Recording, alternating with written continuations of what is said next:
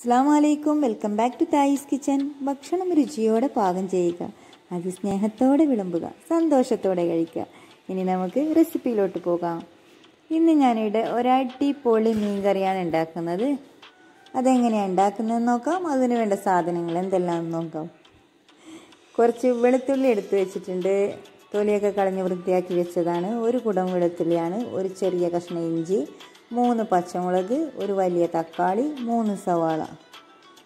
ഇനി ഇതെല്ലാം കട്ട് ചെയ്ത് മാറ്റി വെക്കാം. ഞാൻ മീനിൽ ഈ സമയത്ത് കുറച്ച് ഉപ്പ് തടവി വെച്ചിട്ടുണ്ട്.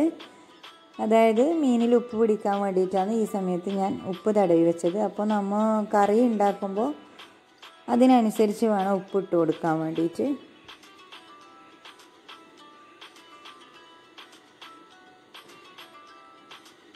എല്ലാം അരിഞ്ഞ് മാറ്റി വെച്ചിട്ടുണ്ട്. ഇനി നമുക്ക് ഇതെങ്ങനെയാണ് ഉണ്ടാക്കുന്നതെന്ന് നോക്കാം. ഇഞ്ചിയും വെളുത്തുള്ളി ചതച്ച് വെച്ചിട്ടുണ്ട്.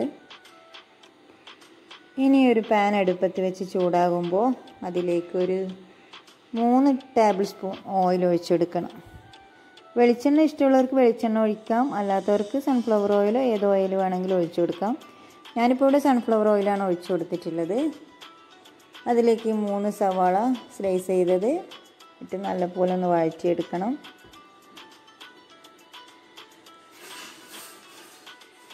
ഇതിലേക്ക് ഒരു 1/2 ടീസ്പൂൺ ഉപ്പ് ഞാൻ ചേർത്ത് കൊടുത്തിട്ടുണ്ട്. ഇതിലേക്ക് ഇനി കുറച്ച് പൊടികൾ ഞാനിവിടെ മാറ്റി വെച്ചിട്ടുണ്ട്. ഒരു 2 ടീസ്പൂൺ മുളക് പൊടി, 3 ടീസ്പൂൺ മല്ലിപ്പൊടി, കുറച്ച് മഞ്ഞൾപ്പൊടി, കുറച്ച് കുരുമുളക് പൊടി, കുറച്ച് ഉലുവ വറുത്ത് പൊടിച്ചത്, കുറച്ച് വലിയ ജീരകം വറുത്ത് പൊടിച്ചത്. അതൊക്കെ ഒരു 1/2 ടീസ്പൂൺ വെച്ച് മതിയാകും. ഇനി ഇതിലേക്ക് ആവശ്യത്തിന് കറിവേപ്പില ഇട്ട് കൊടുത്തിട്ടുണ്ട്. ഇനി ഈ സമയത്ത് നമുക്ക് ചതച്ച് വെച്ച ഇഞ്ചി വെളുത്തുള്ളി കൂടി ചേർത്ത് കൊടുക്കണം. എന്നിട്ട് നല്ലപോലെ ഇതൊന്ന് വഴറ്റിയെടുക്കണം.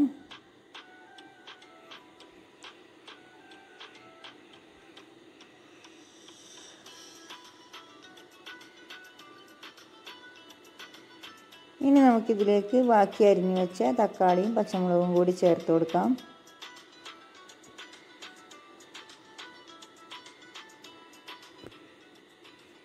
ഇപ്പോൾ നല്ലപോലെ വഴറ്റിയെടുത്തിട്ടുണ്ട്. അപ്പോൾ നമുക്ക് മാറ്റി വെച്ച പൊടികൾ കൂടി ചേർത്ത് ഇതിലെ പച്ചമണം മാറുന്നത് വരെ നമുക്കിതൊന്ന് വഴറ്റിയെടുക്കാം.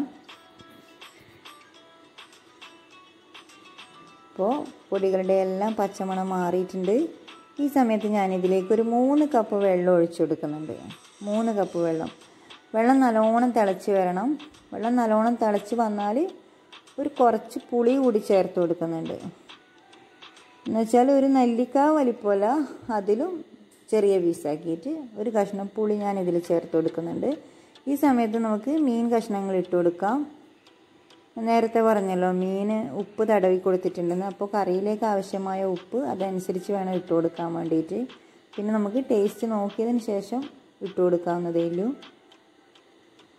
മീൻ ഇട്ടതിന് ശേഷം കറി ഇങ്ങനെ തവി വെച്ച് ഇളക്കി കൊടുക്കരുത്, മീനെല്ലാം ഉടഞ്ഞു പോകും. ഈ സമയത്ത് ഞാൻ ഒരു 1/2 ടീസ്പൂൺ ഉപ്പാണ് ചേർത്ത് കൊടുത്തിട്ടുള്ളത്. ബാക്കി നമുക്ക് നോക്കിയിട്ട് ചേർത്ത് കൊടുത്താൽ മതിയാകും. അങ്ങനെ നല്ലോണം തിളച്ച് വന്നിട്ടുണ്ട് നമ്മളെ കറി. ഇനി ഇതിലേക്ക് ഒരു 1/2 ടീസ്പൂൺ ഗരം മസാല ഞാൻ ചേർത്ത് കൊടുക്കുന്നുണ്ട്. ഈ കറി നല്ല നെയ്ച്ചോറിൻ്റെ കൂടെയും ചപ്പാത്തിയുടെ കൂടെയും പിന്നെ പത്തിരിയുടെ കൂടെയൊക്കെ കഴിക്കാൻ നല്ല ടേസ്റ്റാണ്. ഞാനിപ്പോൾ ഇവിടെ നെയ്ച്ചോറിൻ്റെ കൂടെയാണ് ഇത് സെർവ് ചെയ്യുന്നത്. ഇതിലേക്ക് ഇനി കറിക്ക് നല്ല കൊഴുപ്പ് കിട്ടാൻ വേണ്ടിയിട്ട് ഞാനിവിടെ ഒരു ടീസ്പൂൺ കോൺഫ്ലവർ 1 ടേബിൾ സ്പൂൺ വെള്ളത്തിൽ കലക്കി ഒഴിച്ചിട്ടുണ്ട്. പിന്നെ കുറച്ചധികം മല്ലിയില ഇട്ട് കൊടുത്തിട്ടുണ്ട്. നമ്മളെ അടിപൊളി മീൻ കറി ഇപ്പോൾ ഇവിടെ റെഡി ആയിട്ടുണ്ട്. എല്ലാവരും ഇതൊന്ന് ട്രൈ ചെയ്ത് നോക്കണം, സൂപ്പർ ടേസ്റ്റാണ്.